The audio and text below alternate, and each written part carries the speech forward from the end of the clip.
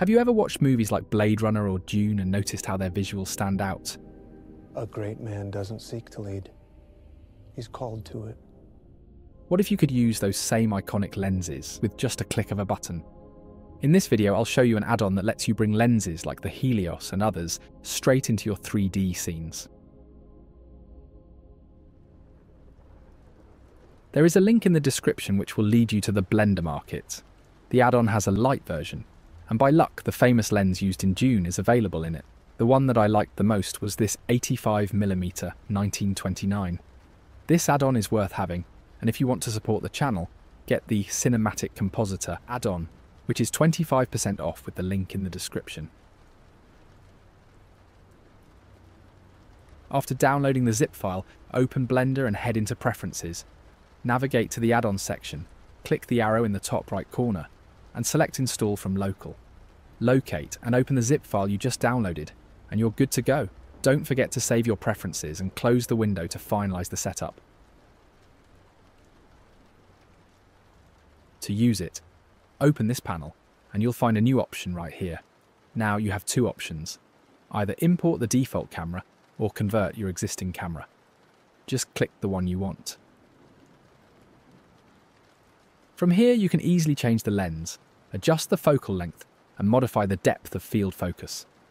This add-on is incredibly simple to use, and a tutorial is available for all its advanced settings.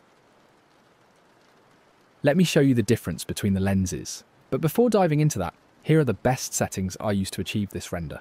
I've used this 1929 lens, which gives a really cool result. I also selected the focal length option to manually adjust it, which adds this subtle vignette effect to the corners. I didn't use chromatic aberration here because my Cinematic Compositor will already handle that for me. In the Advanced tab, I added a custom aperture for the background blur. You can create this aperture in Photoshop. After that, under the Emulation tab, I increased the bloom and glare amounts to 0.1, and that's it. This add-on already works amazingly, and I highly recommend trying the light version. It's perfect for starters. And if you're ready to take things a step further, check out my Cinematic Compositor. It'll make your renders truly cinematic. Let me show you the difference between the lenses.